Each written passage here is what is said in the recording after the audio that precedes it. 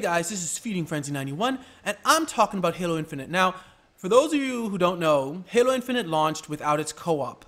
Now, that kind of sucked, but apparently they're ready to at least test the co-op. Yes, there should be a beta from July 11th to July 22nd where they're testing the campaign co-op for Halo Infinite.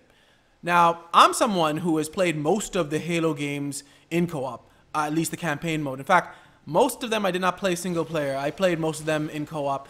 I haven't even played Halo Infinite's campaign yet, and I probably will wait until it becomes co-op to actually play it with hopefully someone else. I just prefer when it comes to campaign and stuff to play it in co-op. It's weird to me though that they have to test it because it's co-op. It's not like it's a lot of players usually in one game. Like I think usually the maximum is 4.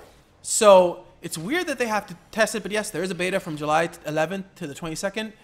So you guys could try it out. Those of you who either have Halo Infinite or Game Pass.